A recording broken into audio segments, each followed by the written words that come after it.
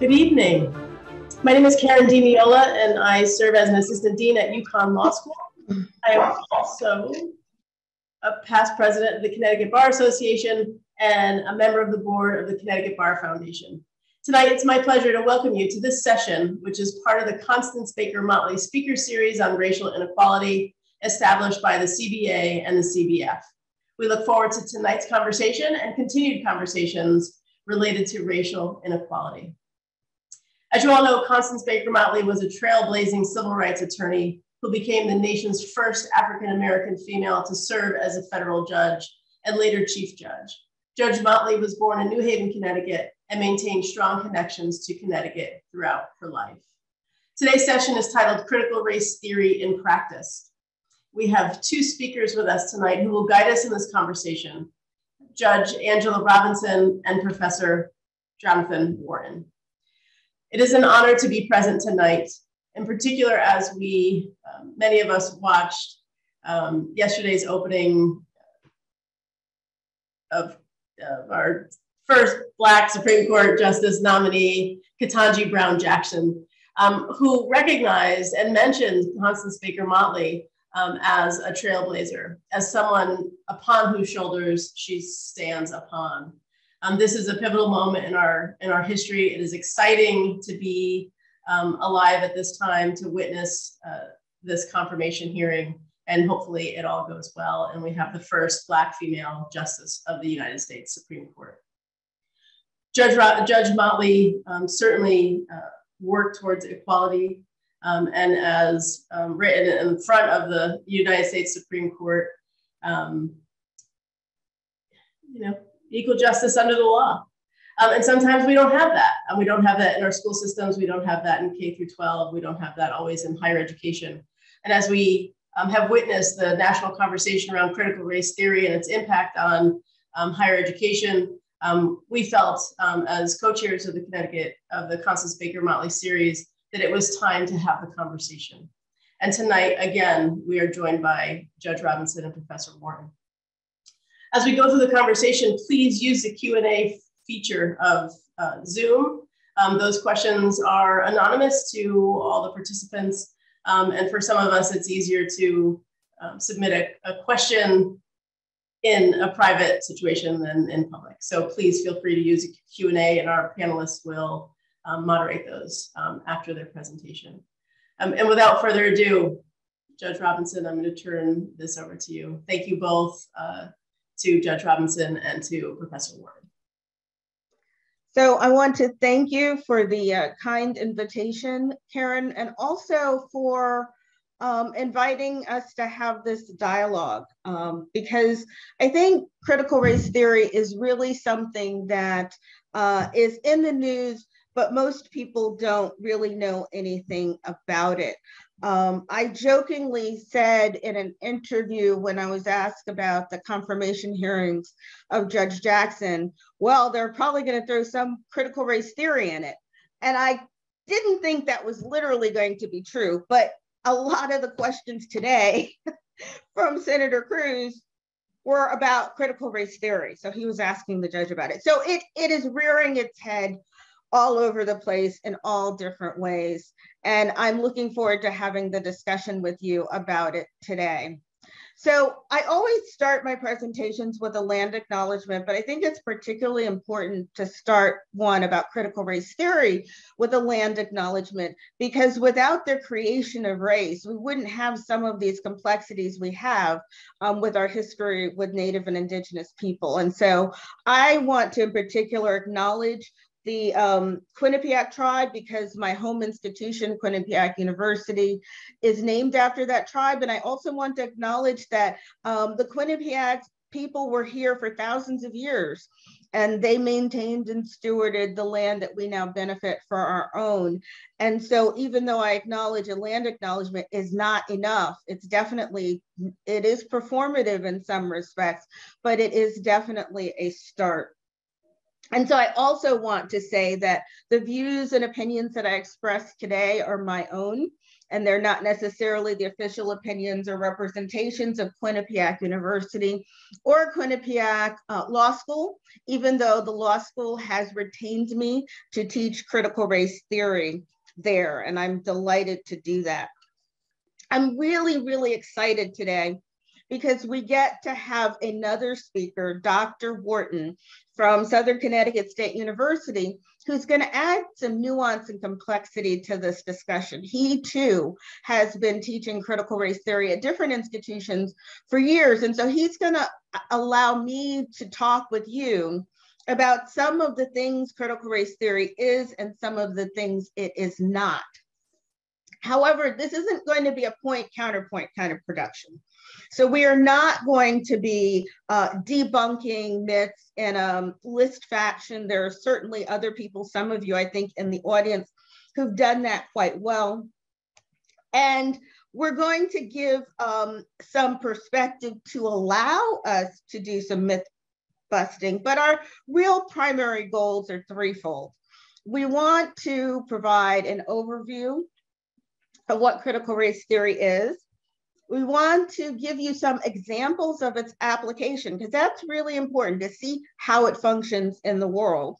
And then we want to give you a way to compare and contrast critical race theory as an approach with other theories and academic approaches.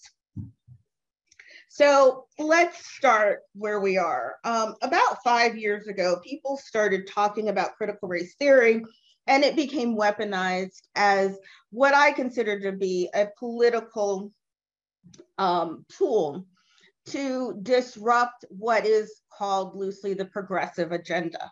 And the way the anti-critical race movement has framed it, you would think that it is a new development that just started within the last decade and certainly in the 21st century. And you might even think that it is this coordinated political effort of a certain party to achieve a certain result. And so I just want to start by saying none of that is true. Critical race theory actually started in legal academia. That's important because this is a bar association full of lawyers. And so all of us went to law school. And we understand that our law professors, although they taught us some really important and practical skills, many of them were academics. And so they enjoyed banding about new thoughts and new ideas about how to approach the law, how to use the law.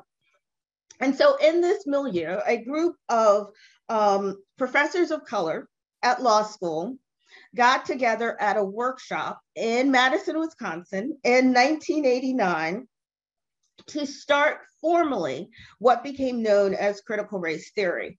Now, anyone who studied critical race theory knows that its roots go back beyond 1989. So even before 1989, there were people who were trying out some of the ideas that got adopted in critical race theory.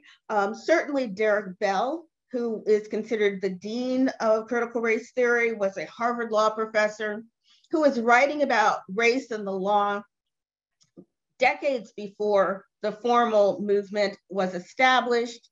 But it's important to understand that the actual coming together of scholars under the umbrella of critical race theory formally started in 1989 at a Madison, Wisconsin workshop.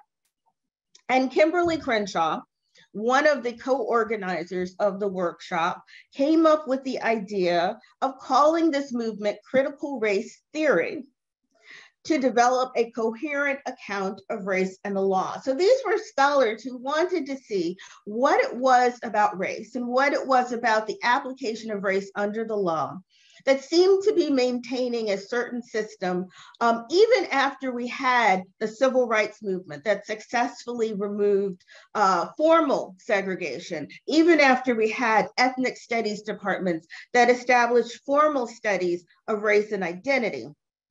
And so they drew upon other legal academics to try to come up with this approach. And the two legal movements in legal academia that were the most responsible for some of the foundational elements of critical race theory were the critical legal studies scholars and the radical feminists. scholars. Now, the critical legal studies scholars were considered the original crits. And I remember when I was in law school, because I graduated in 1989, I remember that there were members of the faculty who were critical legal studies scholars. Harlan Dalton was one of them.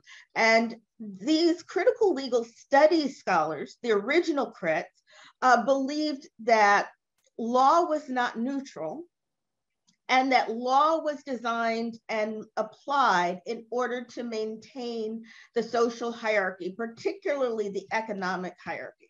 So critical legal scholars look to see the way the law helped people with money keep their money, and how it helped for people in political power to keep their power.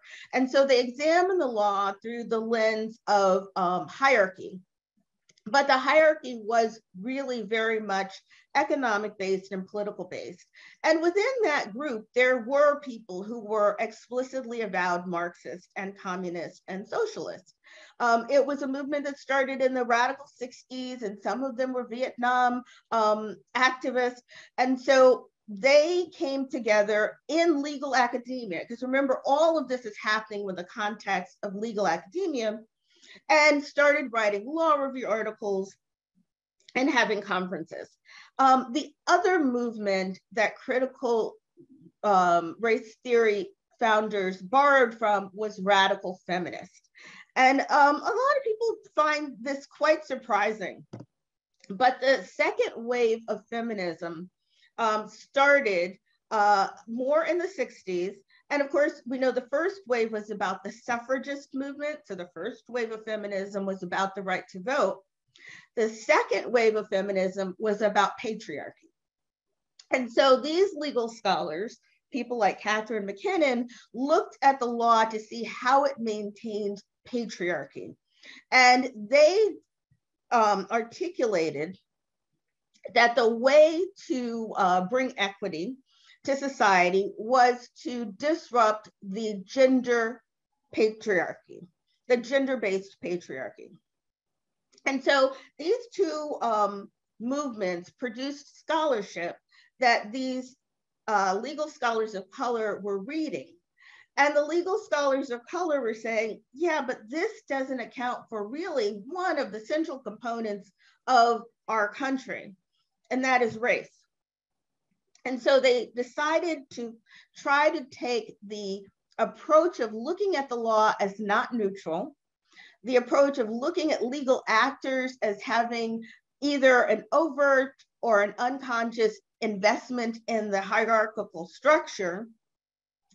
And they said, we want to see how the law is maintaining the racial structure that we have. And so over the last 3 decades, critical race theory has grown into a fairly big and robust tent that contains scholars who now are not just legal academics, they're in other disciplines. In fact, in some ways, critical race theorists are more prevalently found among education specialists, sociologists, and historians. But they don't all agree with each other. And so there are lots of vigorous debates within the tent of critical race theory. And over the decades, those debates have been intense, and those debates have not always resulted in unanimity. But they do disclose 3 central tenets that I think all critical race theory adherents and scholars believe. And those 3 tenets are: 1, race is a social construct and not a biological one. 2, racism is pervasive. And 3, a colorblind approach will not and cannot remove racism. Now, the one that gets the most attention and the one that gets the most media coverage is the second one, that racism is pervasive. And I hope that when I talk a little bit more about what that term means, you will understand that critical race theory scholars are not saying that everyone in America is racist or that every white American is racist. They definitely aspire to the belief that there are people who are blatantly and overtly racist. In other, there are people who in who consciously believe that certain races are superior to others. But when we're talking about critical race theory, we're defining racism more broadly than individual actors.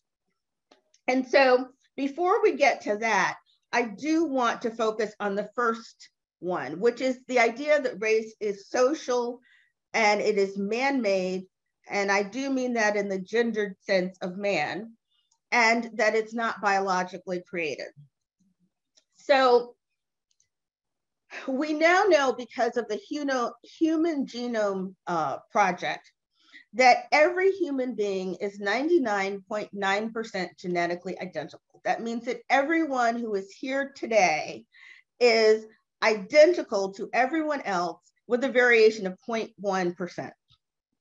We also know, just so you know, that 0.1% does not correlate to race. So the ways that we are different are not based on racial categories. So regrettably, I have to devote an entire class to this concept because this isn't something that we're necessarily taught.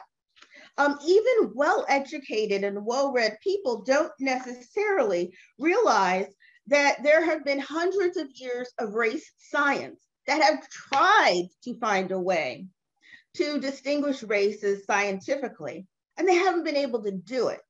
They've looked at, I used a documentary called Race, the Power of an Illusion. And one of the commentators in it said, if there was something different about the races, we would know, because every part of the body has been examined to see if there's a way to determine whether a person is white, Black, Asian, Latinx, and there's just no way to do that. So race is not a science-based phenomenon, but that does not mean that race is not real. And that's sort of the oxymoron that we have. We are acculturated in our country to understand racial classifications and to believe they have meaning, and therefore they actually do have meaning. Not scientifically based meaning. And what do I mean by that? So among all of the races, talent is distributed and intelligence is distributed and all the other different characteristics and traits are distributed, and they don't correlate with racial classifications. But we do know that virtually every aspect of life, from wealth to income to home ownership, to residential trends, to education, to health and criminal justice and leadership, we know all of those are influenced by race. So we see racial disparities in all of these ways. And that is what critical race theorists mean when they say racism is pervasive. We look at residential patterns, we can see these patterns. And these patterns distribute privileges and rights in a way where whites consistently have better performance, better outcome, better resources than any other group, even when you control for other factors. And so the critical race theory scholars said, we have to look to see how the law is creating and maintaining these hierarchies. And it's really important to understand they don't always agree on how that is. But they said, we have to look at the law. We have to look at the context of the law and to see what is man-made and what is perpetuating all of these disparities. And so what I want you to remember, if you don't remember much anything else, is that race is not scientifically based, and laws and rules that are made by man have created and perpetuate race. So from the very founding of our country, we started taking censuses every 10 years. And those censuses had racial categories. And believe it or not, since the very first census, which I think was 1790, to today, no two censuses have had the exact same racial classifications. And that's because these are made up categories. So they change from time to time based on the politics and whims of the time. Unless you think that this US Census classification is an ancient problem, In 2010 and 2020, we can see that laws and rules are still creating race. So in 2010, if you were an Egyptian American, someone who is from Egypt or whose heritage is from Egypt, and Egypt is in Africa, in 2010, you would have likely checked the box for Black, African American, or Negro. That was one line. In 2020, the census was revised. And in the 2020 census, on the line that says white, it includes people who are Egyptian American. And so in 2010, you would have been Black, African American, but in 2020, you would be white, Caucasian. And that's because the creators of the 2020 census decided to define and include Libyan Americans and Egyptian Americans in the category of Caucasian. They declined to use the category of Middle Eastern and North African, as a lot of people from that country wanted them to do. And so people from those parts are considered white. Now, if you are multiracial, or if you've looked at the census, you know that you can pick multiple boxes. And so if you do pick multiple boxes, you will be ascribed to the non-white race. So did you hear what I said? If you pick white, and that's the only box you are, you count as white. If you pick white and any other race, you're going to be ascribed to a non-white race. That's a creation of man. That's a rule that we made up. We made up based on what? Okay, I'm going to look at my time, and if we have time, I'll come back to the slide where we talk about legislation that has been race-based and perpetuates these racial disparities, and court interpretations, because I do want to get to something that I think should be kind of interesting because we're lawyers, and that's just some legal cases that I use in my classes to talk about how the law has created race, but also the legacy that that law has perpetuated. And so if you remember the case of People versus Hall, I'm not sure I learned this in law school. It was a criminal case that came out of the state of California. And it's important to understand when we talk about race law, we're talking both about state law and federal law because they had different rules and different laws. In 1854, there was a law in California that said Blacks could not testify as witnesses against whites. And there was a crime allegedly committed by Hall. Hall was white. Hall was convicted, and he was convicted based on the testimony of witnesses who were Chinese. And he appealed and he said, the Chinese can't testify against me. I'm white, and they're equivalent to Black. They're not white. And of course, the law was explicit. It said Blacks could not testify, but the court said, you know, when they mean Blacks can't testify, they mean anyone who's not white. And so Chinese equals white.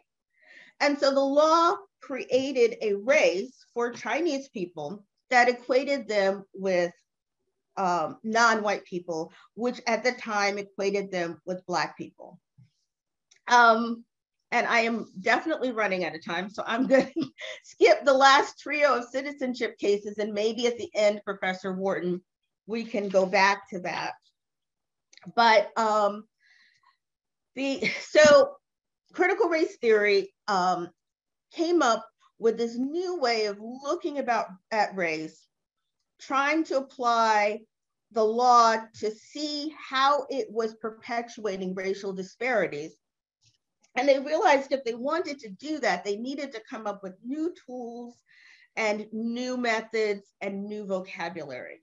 And so they adopted that saying from the Audre Lorde quote, that the master's tools will never dismantle the master's house, meaning if we want to undo the racism that was created by law, we can't apply the law that was created to do that. We have to apply different principles and different ways to do that. And some of those ways were through storytelling and narrative. and counter narrative. Some of them were through what we call interest convergence, and the ARC case, which was the birthright citizenship case, which said that if you're born in the United States, regardless of whether you're Chinese or not, that's a great example of interest convergence. Anti-essentialism, which means that even though all women are not the same, so that there's not some essential element that makes one a woman or makes one Black. And then racial schemas, the idea that we don't have to think about racial meanings. Our brains process things so automatically that because of the way we've been raised and acculturated, we attach meaning to races without even realizing it. So critical race theory treats race as the man-made system that it is, which means, and I love this quote, like citizenship, race is a political system that governs people by sorting them into social groupings based on invented biological demarcations. Race is not only interpreted according to invented rules, but more important, race itself is an invented political grouping. Race is not a biological category that is politically charged. It is a political category that has been disguised as a biological one. The very step of creating race is a political practice.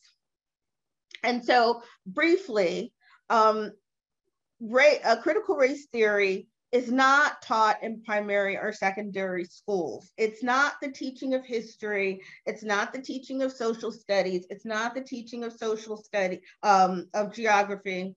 Professor Wharton is going to really explain why critical race theory can't really be taught there, but it's not even really taught in colleges. Even critics of critical race theory acknowledge that it's only taught in about 300 colleges, like only about 300 out of 4,000 colleges have a class called critical race theory. It's not Marxist, socialist, pro-democratic, or anti-Republican. It really is critical of progressives and conservatives. It is not aligned with any political category. It is not anti-white. Critical race theory scholars want to disrupt the hierarchy. They don't want to rearrange it. So the point isn't to drag white people down to the bottom and put people of color at the top. The point is to make the racial classifications meaningless to the meaning of people's lives. And then most importantly, it's not new. It's been around for 3 decades. And so I always joke and say, if it was going to destroy the United States, we would know it by now. So with that, I'm going to turn it over to Professor Wharton, who's going to share how he approaches teaching critical race theory and some other approaches. Because what I want you to know is this is just one way of looking at and examining race. It is not the only one. And so with that, I turn it over to Professor Wharton. Thank you, Judge Robinson. I appreciate the opportunity to speak today along with her. This certainly is, I'm even learning even more details with everything. This is always the great thing about collaborative approaches. So the first thing is that, I teach identity politics, essentially, on race, ethnicity, gender, class, sexual orientation.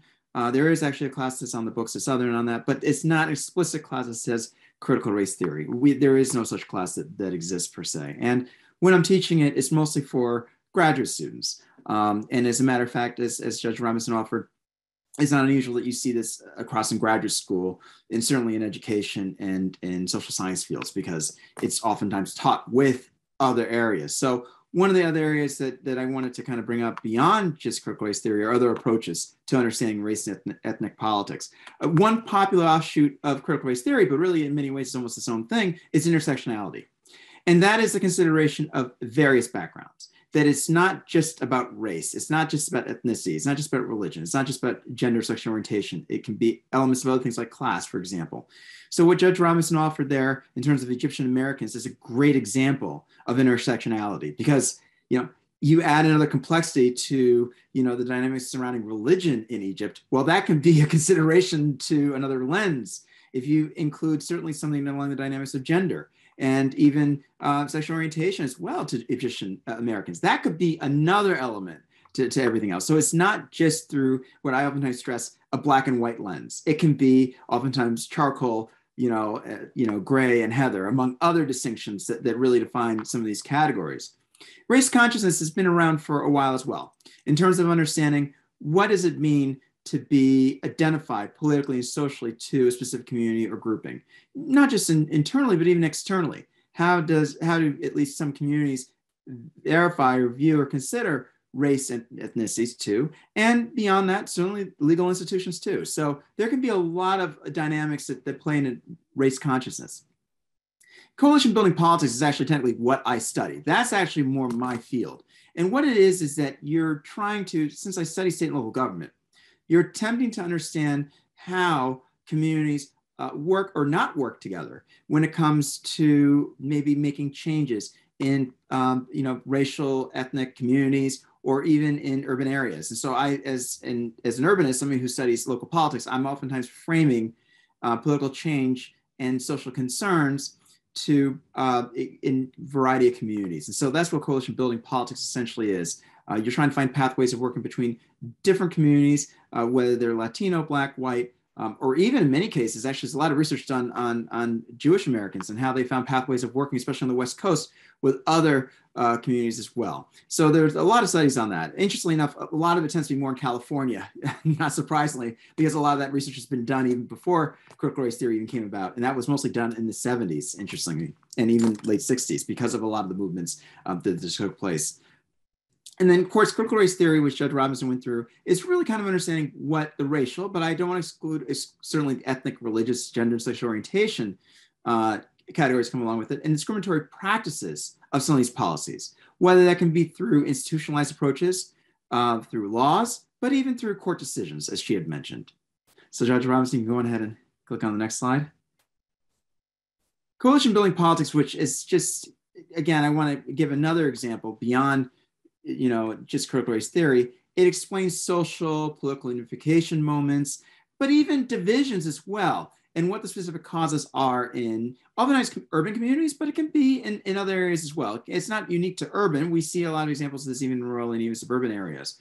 But it's how you're trying to find pathways of either working or not working together. I oftentimes equate it to a lot of my students, something like the Milk movie that came out years ago when Harvey Milk was running for supervisor or councilman there in San Francisco. If you watched that Sean Penn film years ago, you see at least how it wasn't just a gay movement, but there were actually movements and interests in communities working together between small businesses, certainly even senior citizens in San Francisco. And so you saw a lot of different groupings coming together to bring out concerns surrounding discriminatory practices in San Francisco. So I wanted to offer a couple quotes, at least a couple examples of what some authors have said on this. The coalition building politics is highly idealistic, which it is. It can be politically hardened and oftentimes heterogeneously used for urban populations. And sometimes it's confronting power politics and social economic problems in specific communities. And that could be something like job opportunities, racial discriminatory practices. There are a number, even police, which is largely being used, certainly in police reform efforts, is largely when coalition building politics takes place. But if certain groups are not united, if we're not seeing certain communities working together first before coalition politics is even taking place, then we can see some nice internal politics of each community kind of oftentimes eat away at itself to prevent actual or sustainable coalition politics from taking place. And so some populations can sometimes feel that they can be misled or even politicized. And so Persons offers that in her book in 1993. But one thing I've studied a lot in coalition politics is when you're trying to find pragmatic approaches, when it's not just centered around elections, because too often coalition building politics is just centered around the voting booth, when really it extends beyond that. It can be at rallies, it can be at movements, it can be through actual court cases, because sometimes it's unusual that a lot of nonprofits and community organizations will work together to maybe file suits of discriminatory practices. Otherwise, it can be very lofty, it can be very politicized, it can distract circumstances, and it can be very personal. in terms of how people will fill maybe a political vacuum, especially in urban areas. So oftentimes we see a number of politicians politicize what is considered racial or ethnic, maybe occurrences or problems, as opposed to actual practical outcomes of addressing the bigger problem or issue in communities. So I used a quote down there that racial politics is a struggle and not a promised land. In other words, it can't just be idealized. It's got to be cemented with actual policies and ways of addressing a problem or a concern before a community or communities. And so that quote was from Brown, Marshall, and Tabb. So if you're interested in this about coalition building politics, I would highly recommend that author, the authors, because they actually are coming out of San Francisco State University, and they've done a lot of research on coalition building politics in urban communities. So go on ahead. So critical race theory in undergraduate and even upper level classes, in many ways, it can help explain some of the social and political dynamics of what's taking place at a variety of different levels of government. And so I spent a lot of time for my own research as it relates to planning and zoning codes. I was a city plan commissioner on the board of city plan in New Haven for a few years.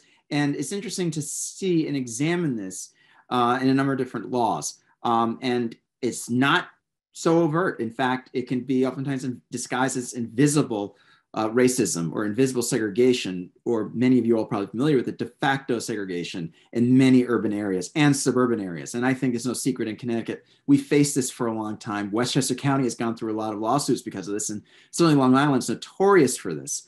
One of the books I've assigned in the past has been Crabgrass Frontier. If you're interested in some of the red loaning and block busting and some of the dynamics of institutional racism. And I don't want to exclude also, I'd want to include also ethnic, because some of my students are surprised when they're reading a lot of the laws and some of the rules that were decided and covenants that took place in subdivisions were including pathways of actually excluding whites. For a long time, there was a lot of discriminatory practices towards Jews and even Catholics. And a lot of my students are shocked because the assumption is that, oh, it's only white Americans, where it's, no, that even internally you see this within a lot of the practices of discriminatory practices. So if you want to read an interesting book, I would certainly recommend that. Also, Dolores Hayden has written a great book on suburbia too. So if you're interested in some of this development practices, that's still in some ways even a concern in places, especially in the suburbs. You'll see this in a lot of the research, Kenneth Jackson's book and certainly Dolores Hayden. So what I do on purpose, as Judge Robinson knows, I want to include not just the legal theories and practices and laws, but also include some of the political and historical elements that led to a lot of the problems that surround racism and certainly prejudice and discriminatory practices through other lenses. So students should already have an understanding of US political history, but oftentimes they don't. So sometimes it's lacking. So I go through a variety of different movements. Yes, the civil rights movement, but also the women's rights, gay rights movements, for example. And there are a number of different lawsuits that kind of point to why there were a lot of discriminatory practices that took place, as Judge Robinson says, at the state and local level. So go on ahead. So I stress more of a thematic approach to understanding critical race theory and understanding it. As I said, you can examine it through social movements, which I tend to do. And I kind of go back even on purpose to the late 19th century because of what took place during Reconstruction, which is quite interesting, especially if you're familiar with Booker T. Washington and W.B. Du Bois and the Great Race Debate. That's quite, and actually it's interesting, a lot of my students aren't familiar with that, which is kind of frightening to me. But it's interesting because you see a lot of similarities in terms of finding ways of providing for social and political uplift.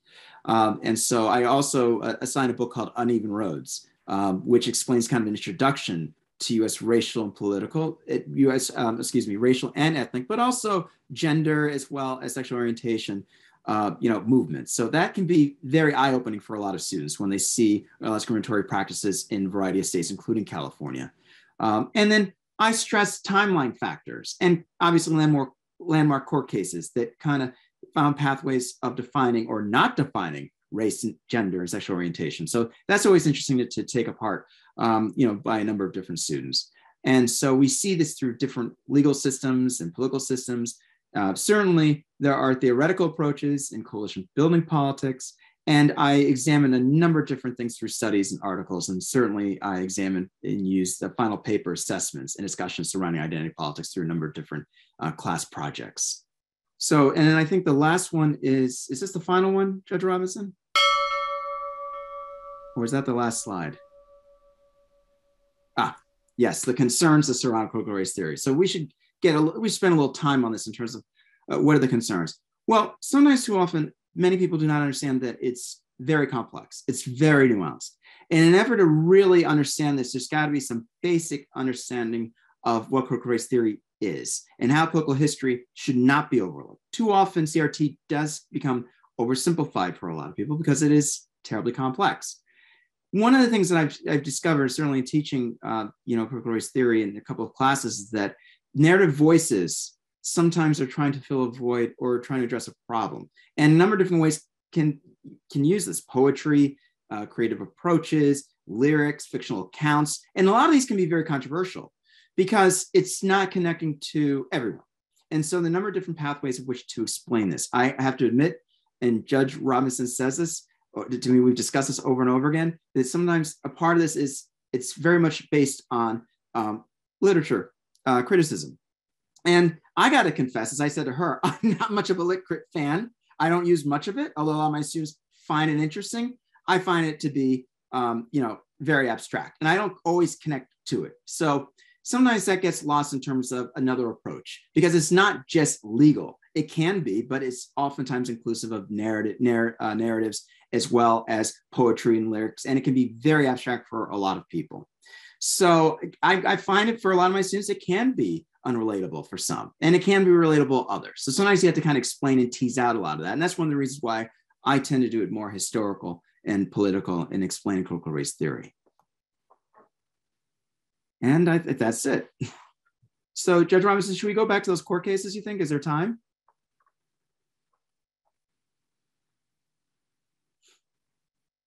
I think that there is time, but I'm going to ask if there are questions in the queue that people want us to answer. Are there? I'm deferring because I haven't looked at the queue. Judge Robinson, there is a question. It says, Asians are superior financially and academically. Why is white the comparison standard? Why are Asians not the standard to aim for? Because that's not, the studies have not borne that out. That is definitely a stereotype. And the stereotype is that Asian Americans are the model minority. And so there's not robust work on the average net wealth of Asian families, but we have a lot of indicia that show us that the net wealth of Asian families is still lower than that of whites. For one thing, homeownership rates are lower. So the homeownership rates of Asian Americans are higher than Black and Latinx Americans, but lower than whites. But then if we take into account the income levels, because there are some studies that say on average, Asian Americans' incomes are higher. But if we take into account the diversity in the Asian community, we're really talking about a subset of Asians. So there's actually the most economic diversity in the Asian racial group because there's so many different groups. And some of those Asian groups are actually performing at a lower level in terms of wealth and income than Blacks and Latinx. So it is not true. I think that when you're talking about academics, you're talking about things like admission rates to college and higher education. But again, there are some reasons to understand that they are not the best performing group. But I guess, Professor Wharton, here's where I'm kind of stymied. It almost is an irrelevant question because of what we're talking about. Like with critical race theory, we do not propose that any group is actually genetically or biologically superior to another group. We do look at how the laws are structured to allow certain groups to succeed at a higher rate. And so you could take that question and actually say, well, what is it about the laws and how they've been constructed that is allowing this group to perform secondary to white Americans. But what would your answer be? Yeah, and I would agree. And I would also add to it, this has been kind of complexity right now as we're doing with admissions that Yale and Harvard is now faced with, right? Because this is coming up before the Supreme Court as it relates to affirmative action. So that would be something to add to it. And one thing I want to stress too that you mentioned right at the beginning, Judge Robinson, this is key, is that there is that model myth that sometimes is being perpetuated culturally, politically, and economically. And so it sometimes you have to even kind of tease out, specifics. Is it all Asians? Because the problem is that, many people tend to lump South Asians into that group, which has its own factors. What about a little bit more, specificity in the sense of, nationality of maybe, Chinese or even, something a little bit more specific like Korean or South Korean, for example. So it's very difficult, but you're right, Judge Robinson. At the end of the day, it really rests more on the actual laws and how it's led to some of these practices. It really is discriminatory practices. And I do want to say, because we're lawyers, we like to say that the Asian American community is doing the best, but in the legal profession, they are struggling just like every other group that is non-white. And in fact, for the last several years, the attrition rate of Asian American lawyers has been the highest. So we've got to not fall into stereotyping, and we've got to look at the policies that are scaffolding the structures that we have and why. But that was a great question. Any other questions? There is another question in the chat. In the Q&A, is the study of unconscious racial bias part of CRT? If not, why not? Implicit bias work did find a robust audience among critical race theory. So there are definitely legal scholars. Jerry Kang is the one that comes to mind, who wrote the law review article, The Trojan Horse of Race, that was sort of a definitive first work on implicit and unconscious bias. So it really did grow out of it. It has now, kind of like Professor Wharton said, become its own separate thing. And so there are definitely a lot of social scientists who are doing that work, but I think it would be considered under the tent of critical race theory.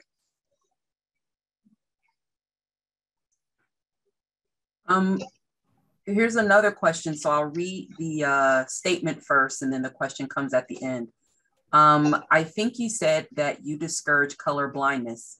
Maybe discourage is not the precise word that you used, but you seem to have a negative view of color blindness. But if the police were colorblind, George Floyd and Ahmaud Arbery would be alive today. Why not teach the police to be colorblind? This is the implicit bias work that was just referenced in the other group, and that is because it's impossible. Because of the society that we live in, we cannot be colorblind. Not now, and I don't think in our lifetime. And I'm not sure that I want us to be colorblind. What I do want is for us to not have negative associations with racial classifications. So I don't think the problem is that the police saw George Floyd as Black. I think the problem is that the police saw a Black man as dangerous. Two different concepts. And so I've never been an advocate of color blindness, because to me, that means you don't see me. And my experience as a Black woman is very much a part of who I am. But I don't want you to, I think we need to work at disrupting the implicit bias. And there are ways to do that. Professor Wharton. Yeah, there's no one way of addressing this, right? Part of the big problem when it comes to disparities is that, there's not a magic pill that really addresses the inequities, both political and economic, in America. It's very difficult to achieve. And we've seen, or at least we try and find pathways of addressing that, but they're still problematic, right? Whether that's something like affirmative action, or whether that's something, in terms of, other approaches to address the bigger problem. There's not one way of solving it. And so I get confronted by a lot of students on that. And it's a very, very complex issue. And again, because we're lawyers, I do want to trace the the doctrine of legal colorblindness really found its root in the dissent in Plessy versus Ferguson, where Justice Harlan said, our Constitution is colorblind. But I also point out to my law students that he said that in a statement in which he was asserting white supremacy. So the actual statement in the dissent is, we don't need to have a race in our Constitution because white people are superior and they always will be. So we don't need that in the Constitution. Let's be more noble about that. So the notion of colorblindness was never designed in the legal doctrine to dismantle racism. It was just, we don't need that legal tool to continue racism. And he ended up being right about that. Here's actually a request from an attendee. If you could repeat the slide with ways to undo racial disparities, or at least just show it while we're... I don't think I had a slide. Was there ways to undo racial disparities slide? I don't think there was one. Okay. Unless he's talking about your slides, Professor Wharton. I don't think, it might have, I can't remember. I don't think I had anything like that. Would it be tools? Oh, that might be it. Maybe tools? I don't know. I'm not sure. I don't mind sharing this slide deck if people want to contact me. Yeah, I don't think I did have one, but that might be a hint that we need one. But then we'd say what Professor Wharton just said, and that there's not just one tool, there's not just one magic pill. The next question is, can you speak more about CRT, about how CRT defines racism and the CRT perspective on the idea that legal colorblindness will not resolve inequitable racial disparities, which I think you have, but if you wanted to speak more to that. I feel like I'm jumping in first on all of them. So did you want to take that one first? Oh no, go for it. Go right okay. ahead. Critical race theory came about after the legal civil rights movement had accomplished many of its goals. So in other words, Plessy versus Ferguson, which is separate but equal, was abolished. The Civil Rights Act of 1964 was passed. And so we had inoculated a lot of our laws of the explicit race-based components. And things weren't changing. The disparities weren't going away. And in fact, now if I had a different presentation, I would show you how things not only are not getting better in terms of racial disparities, in some ways they're actually getting worse. And we have race neutral, quote unquote, neutral laws. And so we know that what we're doing with this supposed colorblind approach isn't working. And so critical race theory comes up with a new way to try to work it. And Professor Wharton is clear that this isn't the only way, that this is the way that they say we can remedy things. It tends to be more aligned with the way I think. And he said it, he tends to be more aligned with the coalition building approach. So whatever the approach, I think we have to address identity. And I think we have to address it explicitly. And I hate to use this analogy, and maybe I shouldn't. Whenever you say that, you probably shouldn't, right? Maybe I'll try it out first. But it's like, if there is a harm that has been done, in other words, if someone's hand has been put on the stove, taking the hand away from the stove is great, but it doesn't heal the hand. And so that's kind of the analogy I have to racism. The laws created racist results. We've tried to remove those laws, but we haven't ever addressed the harm. And there's no one way to really solve it. It's so complex and it's so historical. I'm really struck at how many of my students are surprised at not being familiar, for example, of a lot of the, ethnic and racial practices, or prejudices that really took place even at the state level. And so sometimes when we go through some of the laws and statutes in some of the states, I mean, even in New England, it's quite interesting when you go back to the laws of the 1800s of discriminatory practices that took place. And so many of my students learn that from the beginning, and they're surprised to discover that. So how do you address that from so long ago?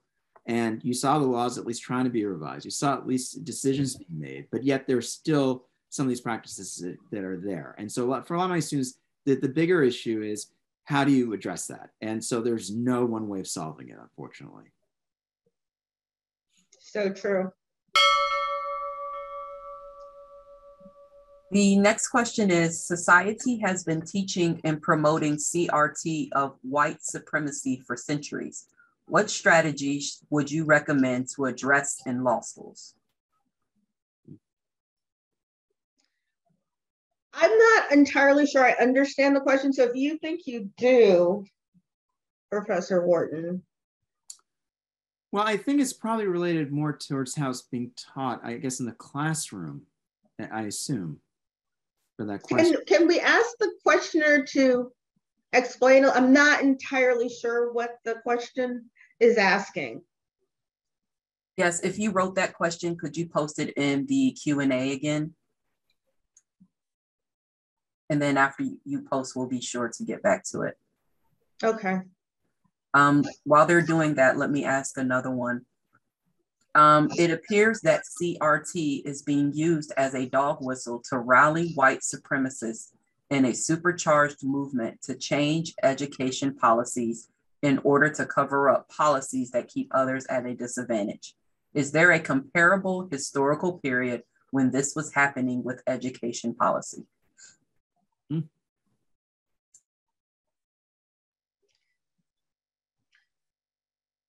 I'm not an expert on education policy, and so I'm not going to deign to answer that, but I will say the strategy of using critical race theory is not, for divisive purposes, is not new.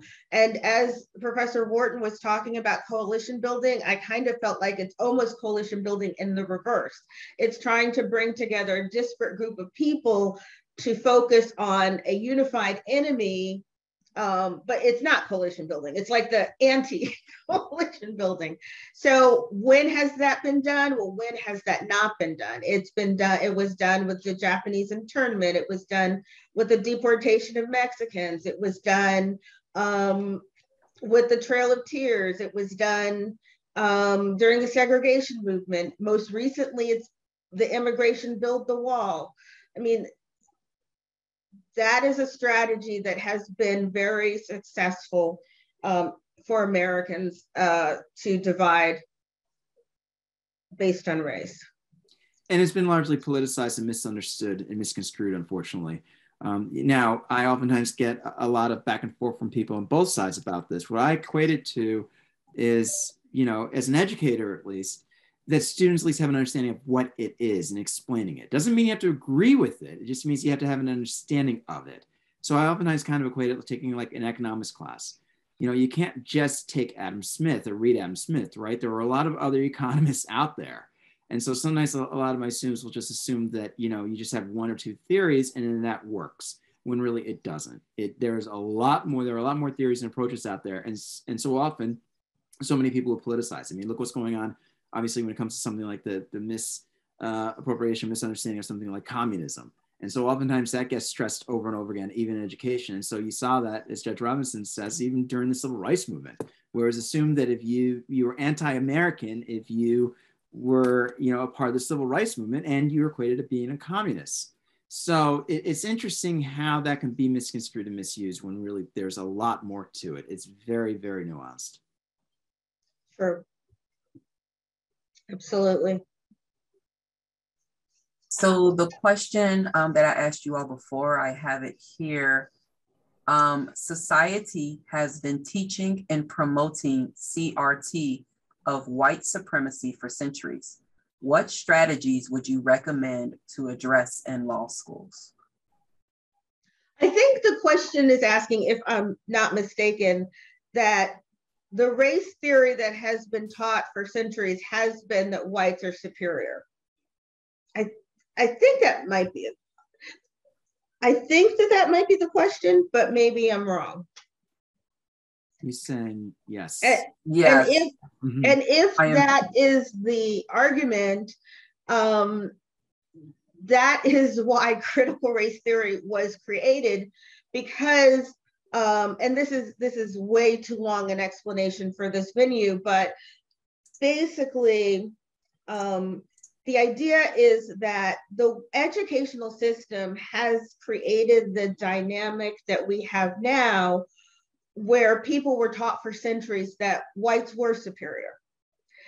And so now we can't just say, okay, we're just going to say everyone is equal and that'll do it. We have to create education and curriculum that do show that everyone is equal, but that also address that there was this history. I don't know if you'd agree with me, Professor Wharton, but I think one of the best antidotes is just to teach facts and history. I mean, well, that's one of the reasons why before I even get into these theories, any of them, right, before midterm, I specifically, go through political history, because many students, and just I think many people in general, are not aware of a lot of these milestones or moments or, movements that have taken place or just shaping, American society, but even many ways it's legal and political systems. And so that's why it's a necessity. Before I even, one of the readers I use is Critical Race Theory, which is very popular. It's cutting edge. And that's written by, that's edited book by Stefanik and Delgado. It's a very popularly wise used, book, especially for law schools and graduate schools. And so I assign that as my absolute last book, because it's a very intense book, unless you have that understanding of actual American history in the first place.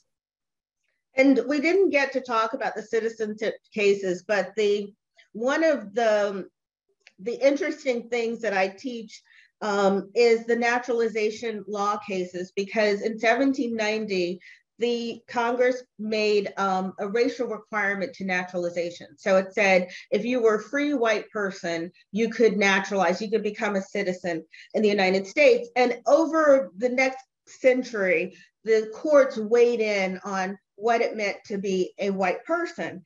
And what happened was there were all of these very intricate and established laws and court decisions, which gave the right to naturalization, the right to citizenship to white men, and penalized white women if they married men who were not able to naturalize. So like marrying someone who was not white was akin to treason. There were white women who lost their citizenship because they married a man who was not white, anti-miscegenation, or who was not able to naturalize because they were not white. And so you have to understand, if you grow up in a culture and over generations, you see the penalty for marrying someone not white is the loving penalty or losing your citizenship. Culturally, that begins to embed certain values, and it creates a country that looks a certain way. And so just getting rid of those laws isn't going to wipe away the legacy of those cases.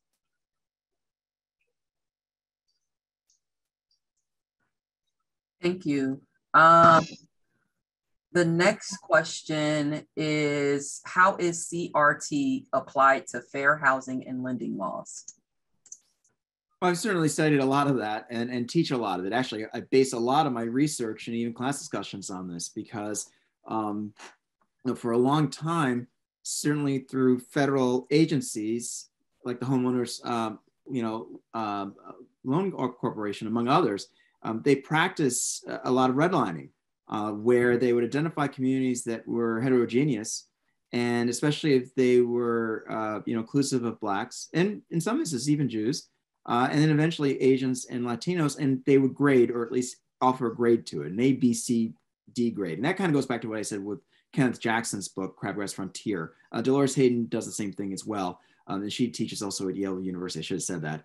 And Kenneth Jackson's a historian technically, but he's really into these intricate laws, and he's at Columbia University. So they both kind of trace out how at least the federal government had partnered with banks and mortgage companies to do these kinds of practices. It's kind of interesting because now you were seeing additional books are coming out where a lot of these practices are coming, to be recognized now in the last 10 years, especially. So a lot of these practices actually started out in the 1930s, following, the Great Depression. And part of it was because home ownership rates were not a significant number prior to World War II. Right now, we're hovering at around, it's about 60%.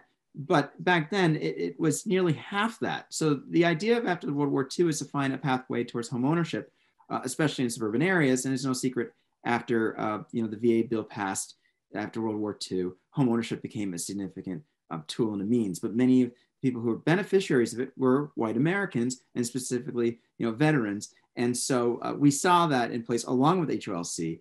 And the practices and discriminatory practices took place between the federal government and certainly banks. And so a lot of my students are kind of struck by that. The assumption is that discriminatory practices, especially as it relates to housing, really took place more so in the South, but many of these practices were taking place in the North. And so that's quite interesting to many of my students. They're struck by that and why suburbs were created in the first place, especially in Westchester and Long Island counties. They're really amazed by that with Kenneth Jackson's example of how banks and the federal government and eventually the state and local governments and even many subdivisions, practice these kind of discriminatory, lending and ultimately for people who live and reside there. And that accounts, wouldn't you say, largely for the wealth disparity that we have now, because when Blacks and non-whites were able to buy the loans, they weren't necessarily government insured, which meant they had more egregious interest rates and there were higher foreclosure rates. And I mean, so these practices, even though they're not on the books right now, have ramifications that continue to reverberate. Absolutely, because home ownership is really the single largest determinant of family wealth from one generation to the next. It tends to be the chief one. So thank you, Judge Robinson. Thanks for adding that. Yeah. I know we only have about 5 more minutes, and I don't know, how many more questions there are, but please. Yeah, there are a lot more, right? Okay. So 2 of our questions are actually the same. Okay. How would you recommend / suggest bringing up or having a conversation about the topic of CRT with people who do not really know what it is, but already have a negative bias about it? So I will do the plug. I'm working on a book on critical race theory for the layperson, for the person who's not interested in studying it for an academic, but just wants to understand it. But I mean, I definitely feel like convening programs like this is a good way. There are book clubs you could do to discuss certain books, but I do think it's hard to self-study critical race theory. It is. What I give kind of a short and abbreviated answer, and I probably oversimplify it, Judge Robinson, but what I tend to stress is that there are different lenses and different pathways of examining the laws and political systems. And so critical race theory is just an attempt to at least understand one of many. And it's not the exact answer, the precise answer, because there's so many different perspectives on it. So as many people are outraged or concerned about it, I will respond back that really there's not one pathway of understanding the law, and we have to understand the historical nature of why laws came to be. And I tend to quote, James Madison, and that, if men were angels, we wouldn't need laws, but we really need to examine how the laws have been discriminatory in nature.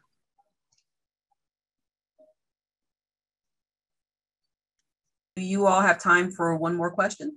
Sure, and I do want to acknowledge that somebody did write out there about North Carolina, the movie that came out about the busing. And yes, I totally agree that is a great example of coalition building theory. So thank you for bringing that up. Can you give us some examples of previous laws specifically to enforce a racial hierarchy? You mean that? Oh my gosh, there's so many. the anti-miscegenation laws, the naturalization laws, the rules and regulations around the home ownership loan corporation, which had explicit racial prohibitions, the Plessy versus Ferguson. I mean, there's almost too many to name. I know I'm missing some more, so help me. The fact that we restricted, we put quotas, race-based quotas on immigration. They're just so many. They really are. It's nailed down to one. But that's why, Judge Robinson, I hope you all can understand, that's why I prefer going more in the housing direction and economic development, because that's kind of an interesting, there's so many different case studies and examples of that, no doubt about it. And it's interesting. Yeah, if you look at any aspect of life, there were laws that had racial restrictions attached to them. Health, criminal justice, housing, education, even being able to travel. There are just so many. Very, very true. Yeah.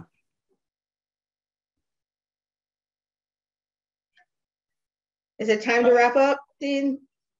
It's 6:15.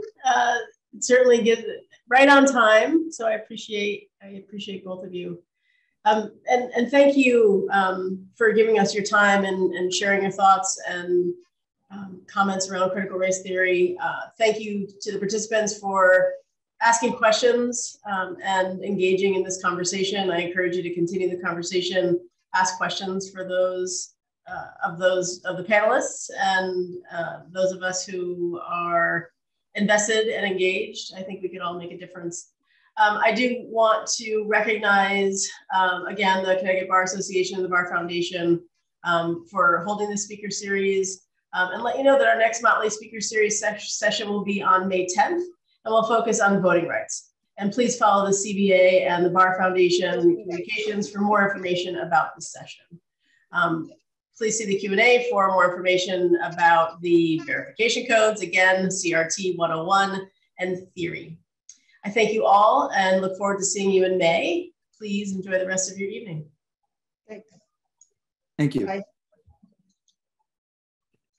Voting rights. I totally forgot that one. That's an obvious one.